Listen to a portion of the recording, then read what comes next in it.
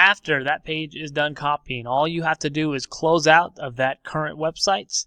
It'll take you back to your Gmail or your Google homepage if that's where you started. And again, all you have to do is look for the Google Apps icon and click on Sites. Once again, you're going to have to click on the New Google Sites button on the left. And at this time, you should have two different websites.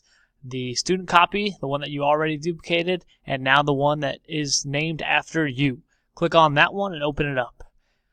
After you have opened it up, the first thing that you want to do, and you only have to do this the very first time, is go ahead and publish. So you want to click on the Publish button that's located on the top right, and you're going to give it a name. The name we want you to give it is your school username. So for this particular account, it would be DoJ22.